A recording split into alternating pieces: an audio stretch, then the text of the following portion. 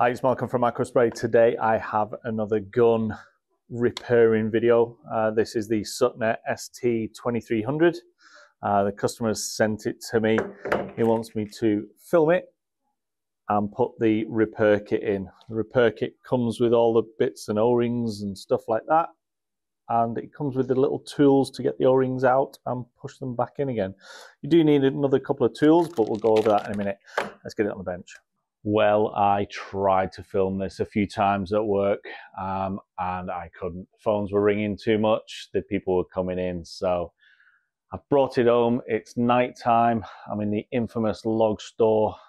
It's cold, so let's hurry up, get it on the bench and repair it. So yeah, this is the ST-2300. One of the good things about this gun is that you can buy the repair kit. So it's no use just throwing the gun away. So it comes with the instruction sheet and a load of other stuff. Let's see if I can put it on there without dropping anything, because there are some fiddly little bits. You've got the main valve and this little washer thing that's just fell out. And then all these little black plastic bits are tools that you're going to need. This is a tool that you're going to need. And then you have this valve pin with the O-ring on as well. As far as the instructions, they're pretty self-explanatory really when you get these, but it's certainly easier if you see somebody doing it. First time I did it, it got a little bit confusing with why do you need tools to take a couple of O-rings out, but it does work out. You do need a screwdriver, obviously, to get the casing apart. You're going to need a spanner to get the back end of the nut and the valve off, and some long nose pliers. It doesn't tell you what size spanner you're going to need, but you need a Posi Drive 2, a 19mm spanner, long nose pliers. So first things first, take the casings off the gun. Once you've got all the screws out and you can take this housing off, what you want to really do is take all these screws out, make sure you don't lose any, put them in a little tray or something.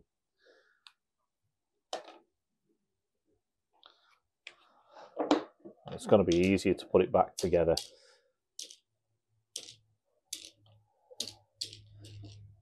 You don't need the other half, so you're left with this. All the repair kit here is in this valve here, and you have to take this nut off. This nut obviously is the 19mm nut. I also apologise, the amount of people driving up and down the street, I don't know whether the mic's going to catch all that, but hey ho. 90mm, and then you take this valve out. Now sometimes you can find just a little bit of grit in this valve, and that's holding the ball away or the seat away from the ball away from the seat, and that can pass water through, or even if one of these O-rings are gone, it can pass water through. But this is a whole replacement cartridge, so it could be just something trapped in there, so you might not even need the kit. We're going to replace it anyway. So that's the old one. Inside here is a pin. I'm not sure you can see it with the lighting because it's pitch black outside, but there's the pin, and there's a new one. Put the old ones to one side. Now there's this weird little seat thing, and this holds O-rings in, this little white and black O-ring. Now how you get that out, when you start reading the instructions, because this is where I got confused very first time I did it, because I'd never read these instructions. You have to assemble this tool.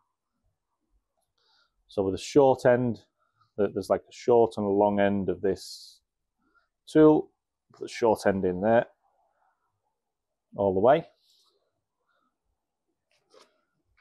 Then you literally just screw this into the end.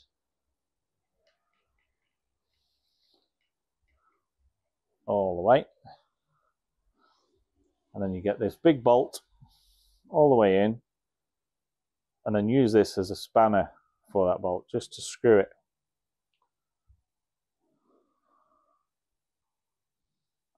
So once this is nice and tight, you should be able to just unscrew this. This is where I got confused last time, because it didn't actually pull it out for me.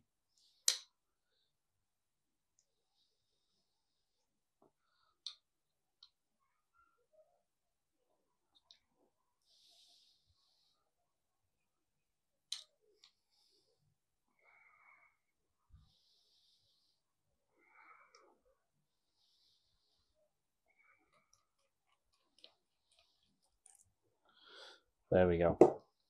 And what that's done is that pulled this little seat away from the inside of the gun. Now what's behind there are these two little O-rings. Now to get them two little O-rings out, you then use this tool. Now on the side you've got one dot on one side and two dots on the other. And you have to get them the right way first time. So I can explain the order of what's happening inside the gun. When you unscrew the main back nut off, you remove the actual main valve. Now the main valve has obviously the ball bearing and the spring, everything in it, with the O-rings. That's what's the main thing that's going to seal water from coming out the end. Once you take that out, you have a pin. You pull the pin out with long nose pliers. And then what you're doing then is you're going to be using the tool that goes through into the back end that then screws onto this. So it's hold it tight. And as you unscrewing this from the housing, it then pulls it away and out. Then you'll be using the tool, and it'll be the side with the little noggin in there just to hold on to it. And what you do is you push it into the housing, and it will grab them O-rings. You'll feel it grab so that you'll be able to pull them O-rings away.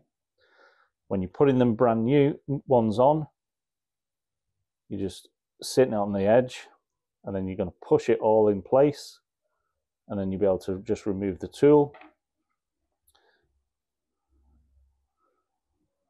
put the insert in there, unscrew everything, the valve with the divot in there, and then screw the valve up tight. And when you press the trigger, pushes the pin, takes it off the seat, and it works. Number one first. So poke it in, and what you're doing is you're grabbing the O-ring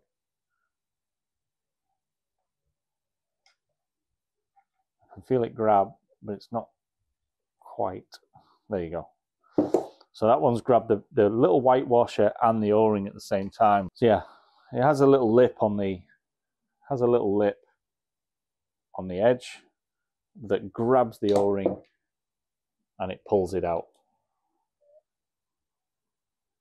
So when you push it in, it grabs the O-ring so that you can just pull them away. Now to put them back in,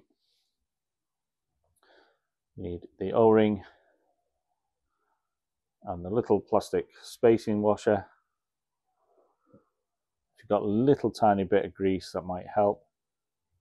And then what you do is you push them all the way in and seat them right down the bottom. Take this out slowly and make sure that it is in. Can't really see it because of the light. Once that's in, what we need to do is replace this. So the easiest way to do it is unscrew that one, screw this one back in, and then we can screw that in.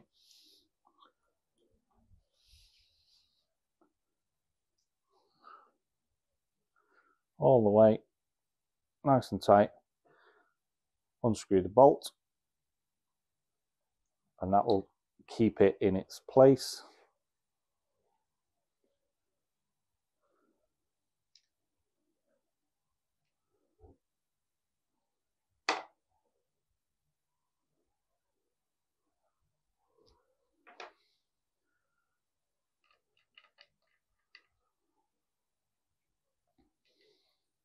like so.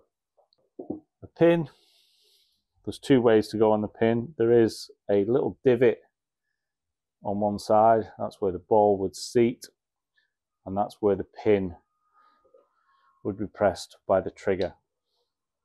So we'll drop that in. With long nose pliers to get it right down that hole. And push it all the way through. And then you just get the new valve assembly. It's all got the O-rings, everything in it. And then screw it all the way up. Doesn't have to be really, really tight because it's sealed on O-rings, but just need to give it that nip. Make sure the trigger is pressing, which it is. And then literally all we have to do now is screw it back together.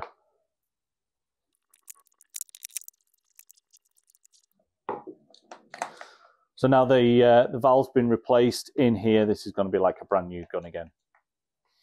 This video request and the gun itself was from one of my Instagram subscribers. So this is all fixed now. It'll be going out tomorrow back to him. I hope this video is informative. It gives you a little bit of confidence in knowing how to fix and reassemble the gun properly. If it did, give me a quick thumbs up, that'd be handy. If you have any requests for videos that you want me to do, leave them in the comments or contact me through Instagram. So I know my YouTube channel says Kranzle pressure washers, which is what I am most interested in. But there's more and more things coming up where, like this is a Suttner gun, there's MTM foam bottles, there's other sort of accessories and different things. I'm thinking of changing the name. I might just call it Malcolm from Aquaspray, and then just everybody will know that name. I say it on the front of every, or the beginning of every video, so you never know. So tell me what you think in the comments below.